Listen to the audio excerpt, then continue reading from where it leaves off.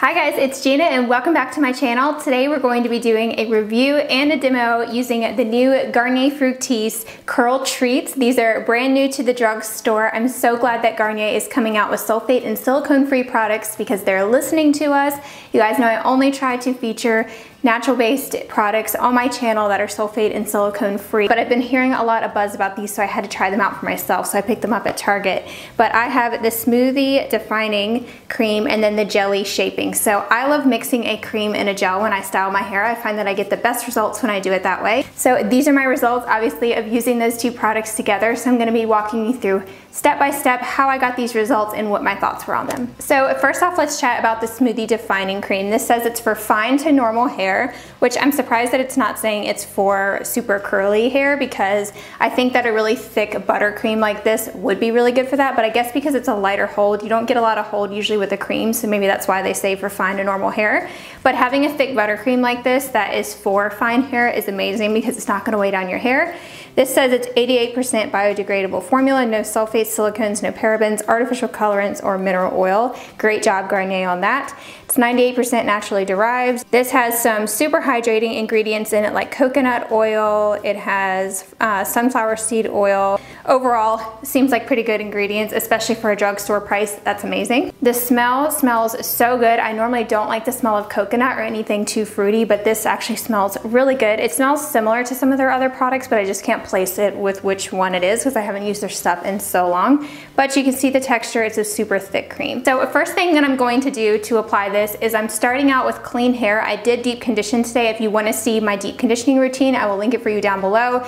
But I used one of my favorite protein-based deep conditioners, which really helps to give my hair some definition and shine, and I rinsed it out with some cold water. I'm first going to spray down my hair with water. I just wanted to use the towel first to just help absorb some of the excess water at my roots, but you actually do want to apply this to soaking wet hair, so I'm just going to spritz my hair, especially where it's starting to dry on the ends. I want to make sure that those are good and wet before we start applying the products. And I'm first going to section off my hair. I've been sectioning off my hair to apply my products recently because I find that I get better coverage, I get less frizz at the root and stuff when I have more product like actually being applied to each section individually. So we're going to start out with the cream, and I definitely applied too much. It says to use a quarter size amount on your whole head, but you guys know I never end up doing that. I always use too much product. So definitely pick up less than I did.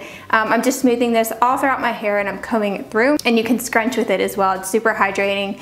It doesn't look white on the hair, but you can tell if you've used too much, like you can kind of see it on your hair. So now I'm going to apply the jelly. This is the jelly shaping. This says, again, it has no sulfates or silicones. This is 98% naturally derived, and this contains coconut oil, citrus lemon fruit extract, and some other good ingredients in it. The texture of this is so weird. I was not expecting this at all. It looks almost just like Jello, but almost looks like whipped Jello, if that makes sense. It's not a sticky gel or anything like that. It's definitely pretty hydrating, and you can tell that it has more moisture in it than a standard gel. It doesn't feel too sticky or too drying or anything, and this one smells a little bit different, but it smells really good. This one is a little bit stronger of a scent, I think. I always like to do a cream first and then the gel. And since I kind of did apply too much product, I'm just gonna take my hair repair towel and scrunch some of that out, and that just helps absorb some of the excess product. And you can see I have really good curl definition, and it's really helping here to shrink up my curls. You can definitely tell how much hydration the products give your hair. So now I'm just gonna continue on with the rest of my head. I didn't realize until filming this of how long this takes when I actually section it off, because I'm being super precise with making sure that I get every strand good and coated.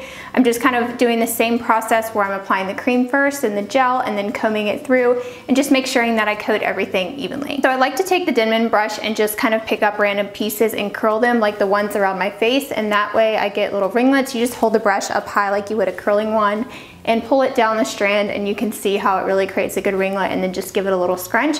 So I don't like to do my whole head with that because it clumps my curls together too much, and I want it to just have a few ringlets, but I don't want my whole head to be clumped together because then I don't have as much volume and it looks like I hardly have any hair. So before we get started with diffusing, I am gonna spray a heat protectant. This one is from Aveda. It's their Brilliant Damage Control. I just spray this all over my ends to make sure that they are good and protected from the diffuser. So I am gonna plait my hair for about 5 to 10 minutes. I just flip my head over and I apply my hair repair towel. I just tie it up in a knot. I have a video on how to plait your hair. I will link it for you down below, but I recommend doing that before diffusing just to absorb some of the moisture. I'm just gonna use my Irresistible Me dryer on the lowest heat setting and the lowest airflow setting. And I'm using my crock diffuser attachment, which is from Amazon. So now to diffuse, I'm just gonna flip my head upside down. I'm gonna place a diffuser right at the end of my hair and then give it a lift. And that's gonna help really shrink up my curls. Helps give me a lot more volume. And then I like to also take the teeth of the diffuser, place them right at my roots and give them a lift. And that just helps with volume as well. And then I always finish off with the cold setting. You wanna make sure to do this just to tame any frizz and seal everything in. So now that I'm finished diffusing, you can see how much definition my hair has. One thing that I noticed is I was really impressed by when I was finished diffusing that I didn't have to go in and touch up any areas. I always have to do this after I diffuse. I usually end up with a lot of frizz like around this back area. And I usually will have to take a little bit more gel and some water and go back over that, and sometimes I even have to re-diffuse that area. I didn't have that at all. I just literally finished diffusing and shook it out, and I still have these great results. I was shocked at the amount of hold that this gel had and cream together. I really thought these were not gonna have much hold at all. I don't know why I just had that impression of them, because they seemed to me like they're very hydrating, like with the coconut ingredients and stuff, and to me that just sounded like something that was not gonna be a lot of hold, so I was really impressed with this. I'm impressed with the amount of curl definition that I have, and the hold is just amazing. Whenever I have this much hold in a product, it definitely lasts a lot longer. I have the right amount of hold and the right amount of crunch to where I know this wash and go is gonna last me several days, and I might not even have to refresh tomorrow. So since this is a first impression review and the first time I'm trying it out, I'm not sure how well it holds up. So I will try to update you on my Instagram stories about how it's holding up each day. So make sure you're following me over there, and I will do a short little clip every day and show you how my hair is before and after refreshing tomorrow, and then the next day until I actually break down and wash my hair again. So overall, I was very pleased with these, especially for the price. I am so glad that companies now are listening to us and making products that are sulfate and silicone free from the drugstore and a lot more accessible. You can find these at Target. I will put the link down below, as well as on the blog post that goes with this video, to the products and tools that I use, as well as like the brush and the diffuser and everything like that. So that is it for this video. Make sure to leave me a comment down below if there's any other drugstore curly hair products you want me to try out. I definitely want to do a full routine using Garnier products, so if they make any conditioners and shampoos